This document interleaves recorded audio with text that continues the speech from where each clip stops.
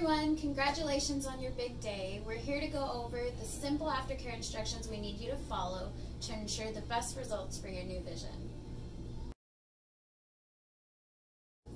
Okay, so let's start by going over all the drops you'll be using afterwards that you'll find in your green Lasik Plus bag. You have your medicated drops.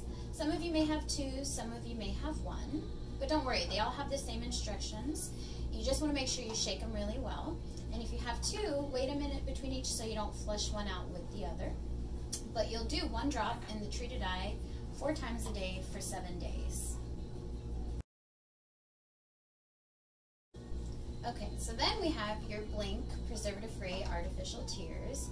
These are honestly going to be your best friends because they're going to help get you through any side effects you may be experiencing.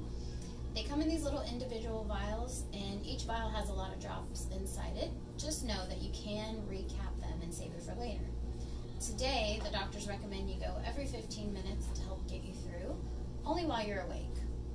And starting tomorrow for the next month, you want to try to shoot for every hour, but the more the better. They're really going to help you through everything, and they feel really good. If you put them in the fridge, they feel even better.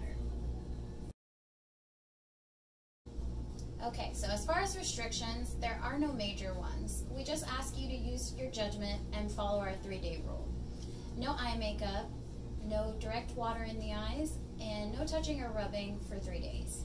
We're also going to send you home with some protective sunglasses to wear, and we want you to sleep in them the first 3 days just to avoid accidentally reaching up there and rubbing. And when you're outdoors, of course, we always recommend sunglasses, and you'll be able to wear whatever sunglasses you want because you'll be able to see out of them now. Okay, so now let's talk about what you can expect to experience right after the procedure. It's very normal for your eyes to be super sensitive. You can feel burning, stinging, tearing, itching, you'll have redness. Just know it's all normal, and that's why we want you to go home and try to sleep for the first 4 to 5 hours afterwards.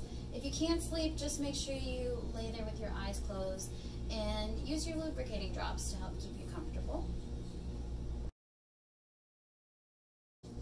Okay, so now for the first few months, you can just expect your vision to get better and better, but you will have some fluctuation and fine-tuning that happens. You'll notice some days are better than others, no 2 eyes heal alike, so they may play with you a bit and go back and forth on each other. Even different times of the day, you might notice things go up and down, but again, it should just continue to improve. Alright everyone, that's pretty much it. We hope this helps break everything down for you a little bit better, but do not hesitate to give us a call if you have any questions or concerns. Again, we thank you for trusting us with your vision. We hope you enjoy it, and when you're feeling up to it, give us a shout out online, Facebook, Google, Instagram, Yelp, whatever you're into, and don't forget to thank this guy.